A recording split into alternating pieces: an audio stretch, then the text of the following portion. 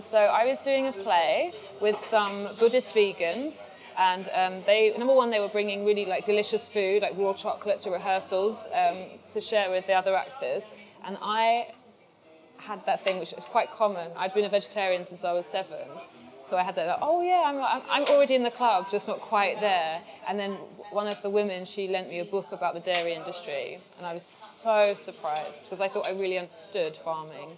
And when I realised, but then what I decided was to try it as an experiment, a bit like Veganuary. I decided that I was going to do 100 days of being a vegan and I was going to write it up and see how I felt. But within a week, I felt so much better in my body that it then became, oh, I'm definitely going to do this forever. Just try it. No, you don't have to define yourself with it. You don't have to change anything else about your lifestyle. And also, no one's telling you off. I think something that's quite hard, lots and lots of people know, they understand, they've read about it, what kind of meat farming might do to the environment, what carbon emissions happens with cows and things like that.